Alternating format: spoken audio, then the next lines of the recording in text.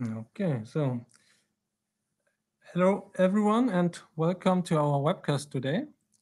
My name is Manfred Rosendahl and I'm responsible for pre-sales at Point.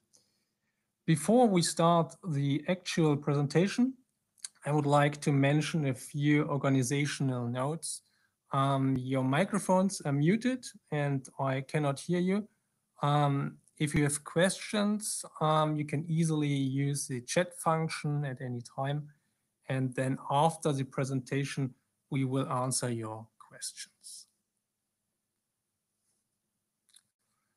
The topic of my presentation is intelligent and transparent file archiving. As you all know, the amount of unstructured data increases.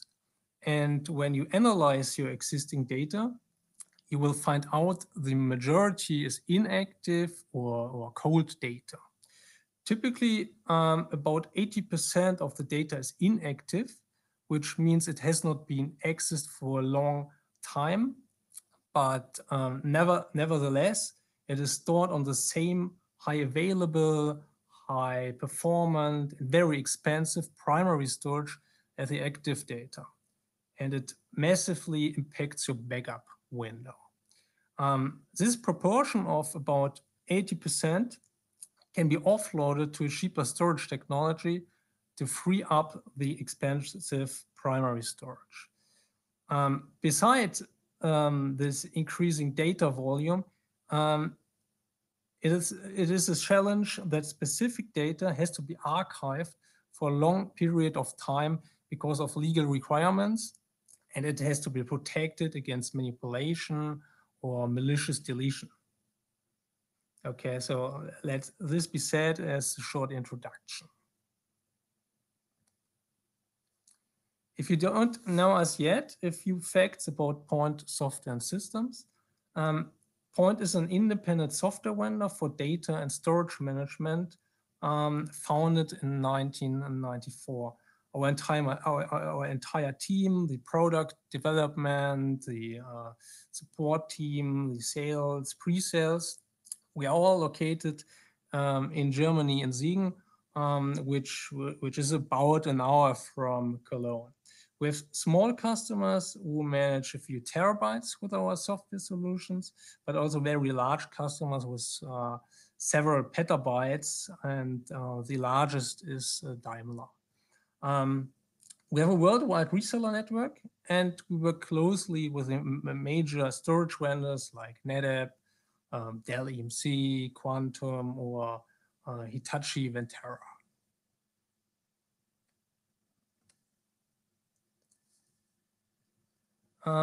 We address the challenges I have mentioned at the beginning with our Point Storage Manager, which is a file-based tiering and archiving solution.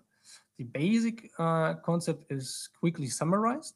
The Point Storage Manager, which is a Windows-based software solution, allows you to move inactive files from your primary storage to a capacity-optimized storage or to an archive storage. For this, we analyze the file system, the existing file system, then we copy the data which matches to the defined rules to the archive storage, and then finally we replace the original file on the primary storage with a small placeholder. The rules and policies can be very extensive, so you can define a lot of criteria. In most cases, customers define rules based on age. So, for example, old files that have not been accessed for 30 days should be moved. And as target systems, we support disk-based systems, tape libraries, special warm appliances, optical media, and object storage like NetApp Storage Grid or Cloudian Hyperstore. And you can figure up to 4 archive devices in parallel, but I will come to this later.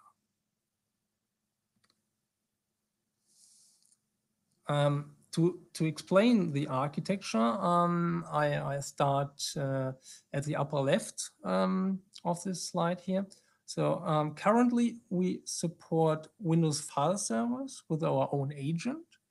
We provide an integration for Dell EMC Unity based on the FileMover API. And for NetApp systems, we use the F policy. For these primary storage systems, we provide the so-called stubbing method, which is fully transparent and which is fully transparent for the application and the end user. Since one of the latest releases, we also support symbolic links, which provide us a very similar look to the original file. This way, we support, for example, Dell EMC Isilon source systems. And for all other systems, we provide our web link service, which replaces the original file by an HTML or URL file. These are all active approaches where we collect data from a storage system using an agent or a specific interface. Our point archive file system is a passive approach. So we provide a file service ourselves, for example, to act as a warm storage, including retention management and so on, or to act as a cloud gateway. We call this configuration level of the point storage manager gateway edition. So in this case, every new file stored in the file system is immediately archived and protected against changes. At the bottom of the slide, you can see the supported target systems. Just to give you an abstract of what system we support all major cloud providers, all S3-based object storage systems. We support tape libraries with LTO drives or the IBM Enterprise drives, and of course all disk devices directly attached or which can be accessed by an UNC pass. And important to know is we use our own implementation and drivers to connect to the devices, so we don't rely on any third-party software.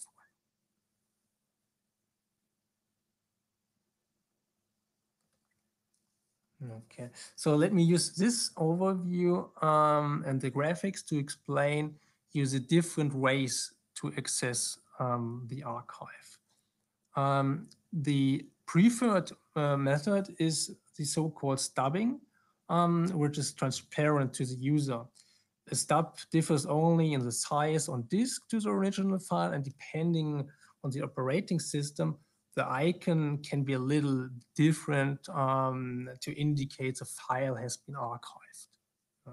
And when you open a file, it won't initiate a recall to the primary storage, and we call this feature pass-through. Yeah. And we have an integration to the previous versions in case you use snapshots on your storage system.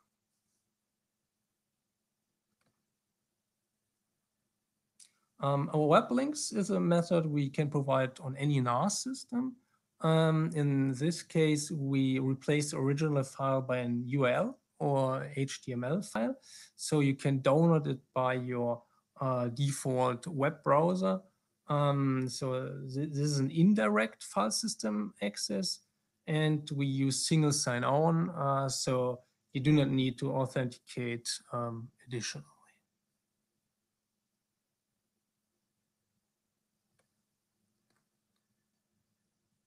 We also support symbolic links, which are very similar to the original file, but it is not that transparent like a stub.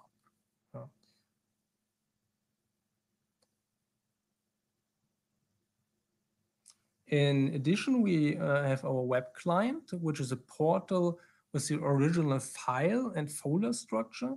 and it provides search capabilities. So and you can combine the web client with a different method I've explained before, or you can use it when you want to completely remove the original file from the primary storage without leaving a placeholder. And finally, we have our so-called data browser. This interface is, this interface is for the IT administrators, and it has a very powerful it has very powerful features like a restore option, or you can see the retention period for each single file and the specific container in which the file is stored.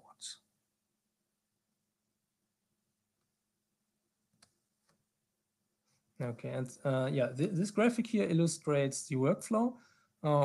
First of all, we copy the files from the primary storage, or local file system to a secondary or archive storage. And then optionally, customers can set a retention period, so for example, for 10 years. And important to know is this period can only be extended, but not shortened. During the retention period, files cannot be deleted from the archive. But to comply with certain legal regulations, such as GDPR, we offer the so-called privilege delete, which enables special accounts to delete files before the retention period expires. And this action is, of course, logged. Yeah, so we have a protocol about this action. Okay, and the next step, which can also be done at later time, the original file in the primary storage is replaced by a stub or a link. In case of a read access, the file is made available directly without restoring it, and this is what we call pass through on read. If the user changes a file, it is stored on the primary storage with all its modifications. And then when the file has aged or matches the rules again, it will be archived with the next archiving job, and a new version will be created in the archive. This way, the original version is protected, and the point storage manager creates a file history.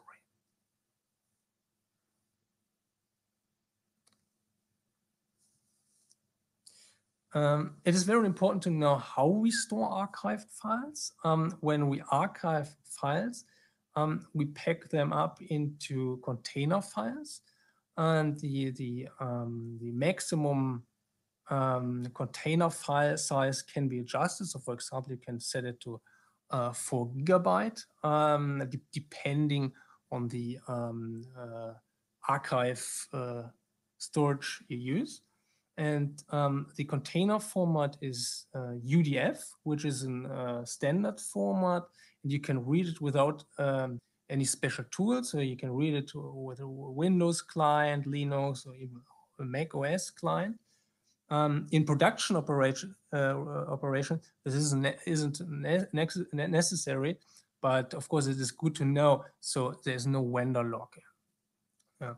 And as you can imagine, handling a few thousand of large container files is much easier than millions of very small files. And especially when you migrate your archive to a new system, maybe in a few years, this will help. And yeah, the day will come.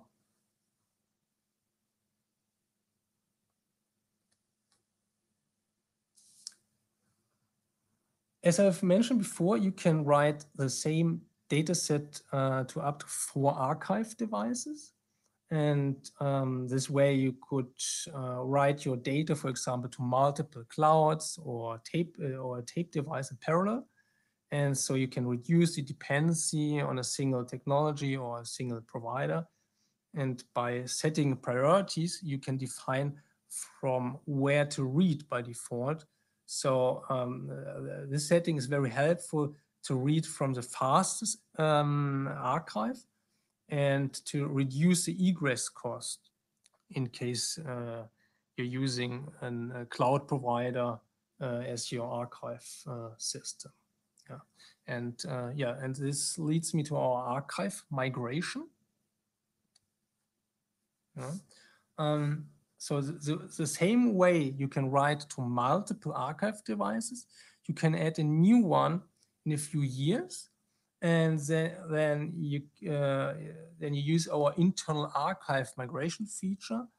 So for example, maybe you want to switch from a tape-based archive to an object storage or a cloud provider, for example. The entire process runs in the background without any interruption for the user. And you can start it with just a few steps. So first of all, you configure the new device in the point storage manager. Then you choose the source and target system. And finally, you start the migration job. The process is, of course, accelerated by the large container files I've explained before. And after the migration, you get a protocol, and then finally you can remove your old device. Yeah, and that is it. Is very easy to migrate your archive. So this way you can move from one cloud to another, or to complete new technology in future.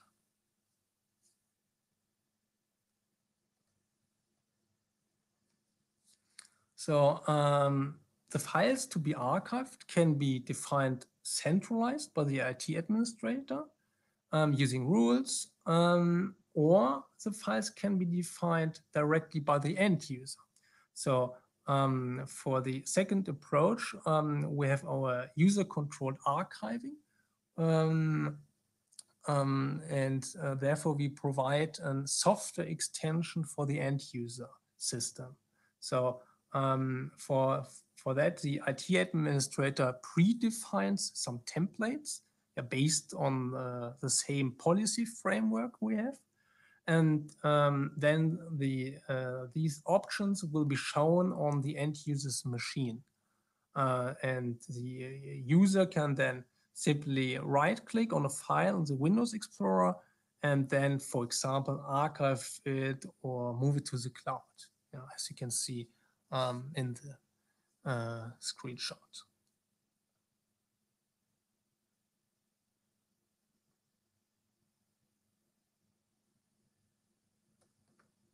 Okay, that brings me to the end of my presentation. Thank you very much for your attention. Before we move on to your questions, I would like to mention our website where you can download our point file system analyzer, which is a free tool to get an overview about the ratio of active and inactive files in your environment. So if you want to analyze your data, feel free to check it out. And now I would be glad to answer any questions you might have. And so let me check if questions have come in.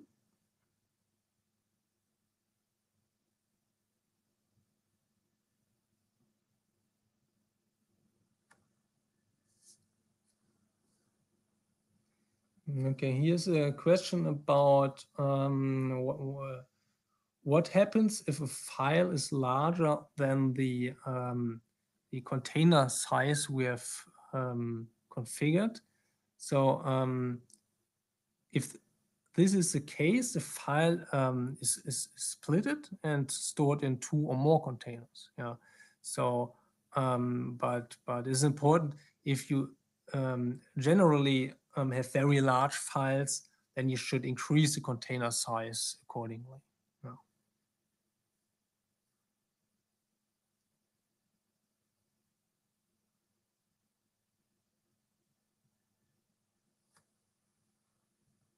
Yeah. Okay, here's another question. The question related to the data access to offline tapes. So tapes which are removed from the library. Our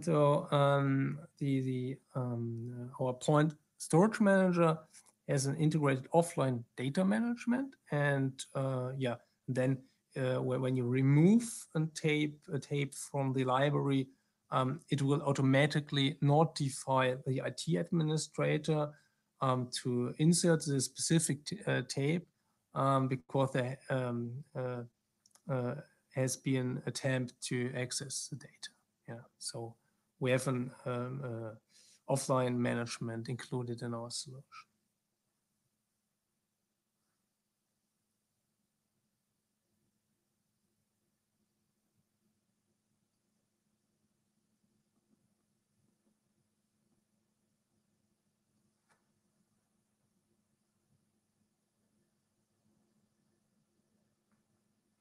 Okay, I don't see any more questions right now.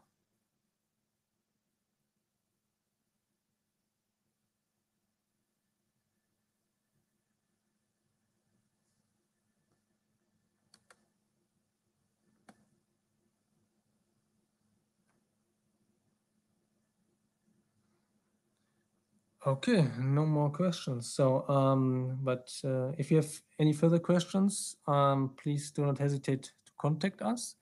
And of course, we would also like to offer you the option of a live demo. Yeah, and of course, a proof of concept at your site or at your customer. So finally, I would now like to point out the upcoming webcasts.